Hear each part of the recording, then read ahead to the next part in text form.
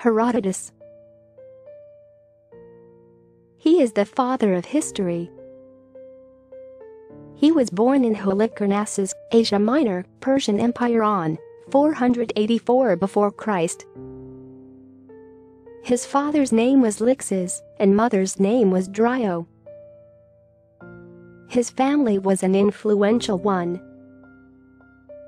Herodotus probably began traveling as a young man.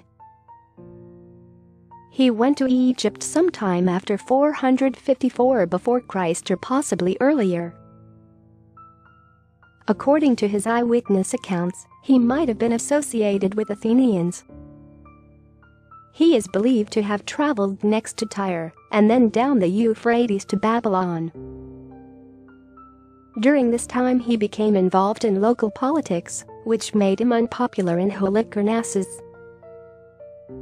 So he migrated to Periclean Athens, a city known for its democratic institutions, in 447 before Christ. There he became acquainted with leading citizens, such as the Alcmaeonids clan. He soon became a respected citizen in the region and was granted a financial reward by the Athenian assembly in recognition of his work. He migrated to Thurium as part of an Athenian-sponsored colony in 443 before Christ, or shortly afterwards. He visited many places over his lifetime. In addition to Egypt, he also visited Libya, Syria, Babylonia, Susa in Elam, Lydia, and Phrygia. He also traveled up the Hellespont to Byzantium and went to Thrace and Macedonia. In addition, he journeyed along the northern shores of the Black Sea as far as the Don River and some way inland. He was a prolific writer, best known for the histories, his narrative on the Greco-Persian Wars. The work is believed to have taken several years of his later life, though it is not known when, where, or in what order it was written.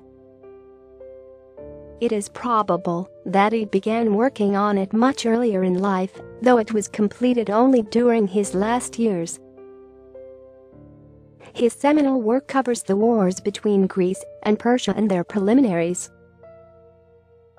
The Histories is divided into 9 books, each describing a different aspect of the wars. The work also contains considerable material on a description of geography, social structure, and history of the Persian Empire.